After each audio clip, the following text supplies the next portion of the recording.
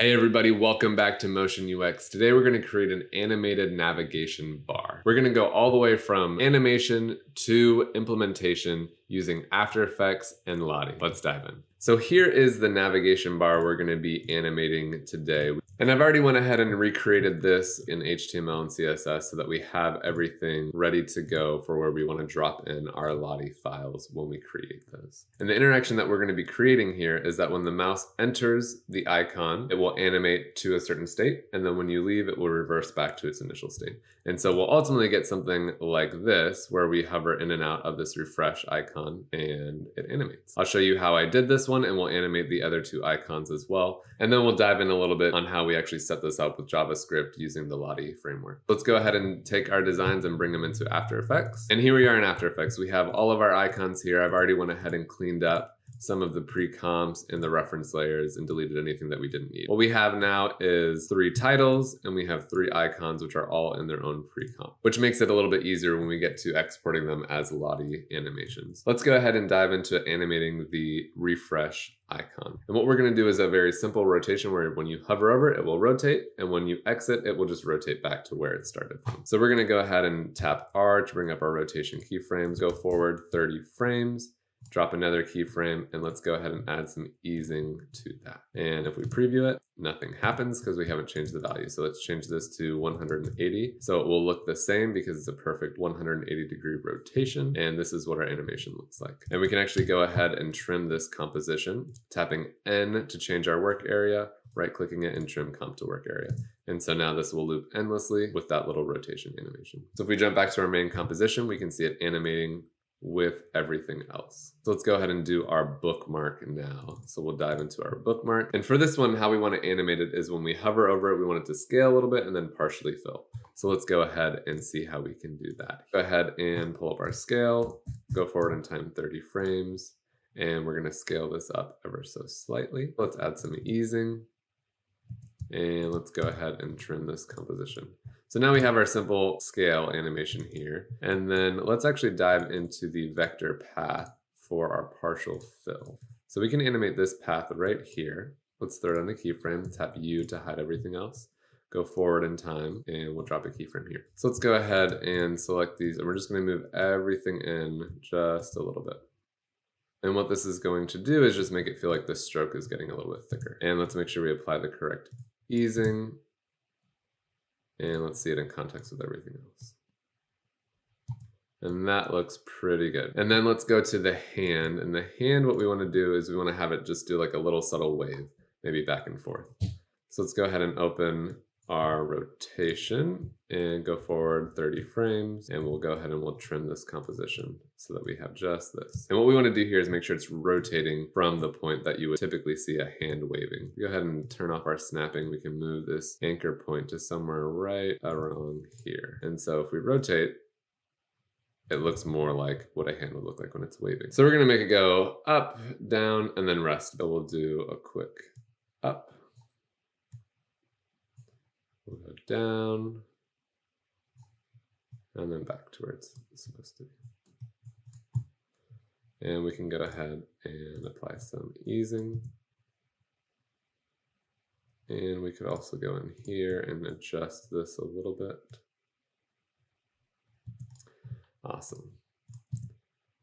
Now we have all of our icons animated, and it adds a lot more interest into this navigation bar. So now each one of them have a really nice, unique animation. Since they're all following the same easing more or less, and also the same timing, they still feel like they fit in the same family. So now let's go ahead and set this up for an easy Lottie export. So let's go ahead and we can find all of our compositions here, and just for organization's sake, let's organize these so that they're easy to find as our Lottie exports right here. Open up body moving, and from here we will find all 3 of these icons. We will make sure that they're all being exported to the correct spot. All right, let's make sure the settings are okay.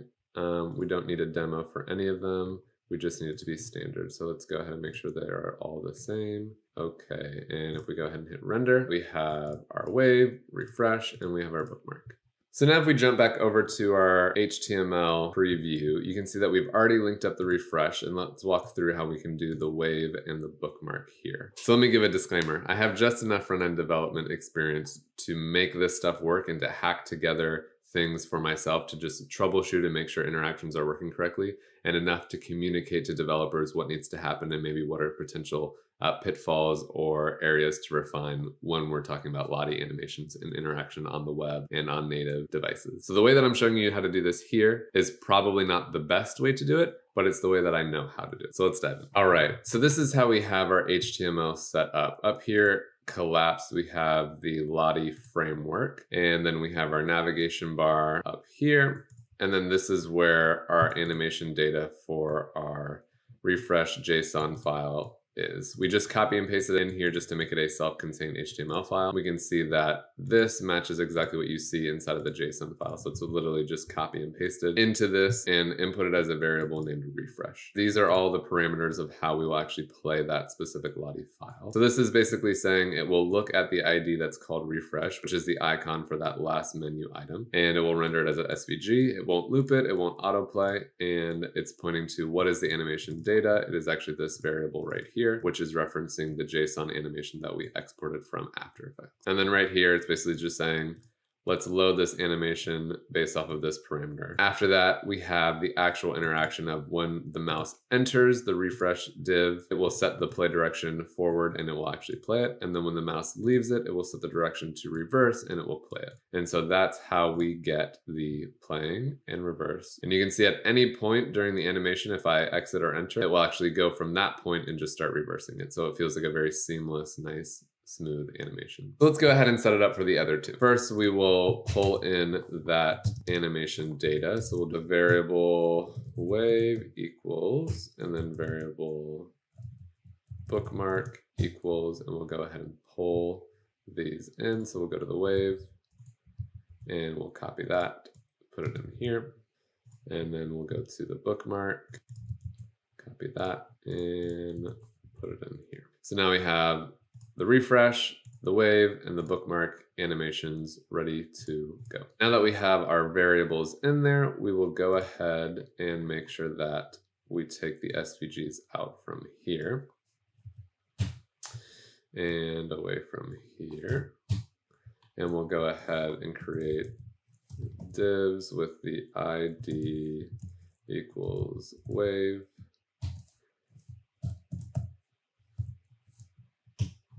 Then we'll do the same thing for the bookmark. So now we have wave icon, the bookmark icon, the refresh icon. Then we have the actual data referenced over here. And so all we have to do is essentially duplicate all the data that we have here. And then let's go ahead and we'll duplicate this. We'll name everything that says refresh to be wave. And then we'll duplicate it again, and everything that says wave will now be bookmark. And let's save it and go back to our HTML, refresh it, and check it out. Now we have these sweet animations that happen when we hover over our navigation bar. And that's it, everybody. We just learned how to create animated icons and make them interactive using Lottie and our own hacky HTML preview.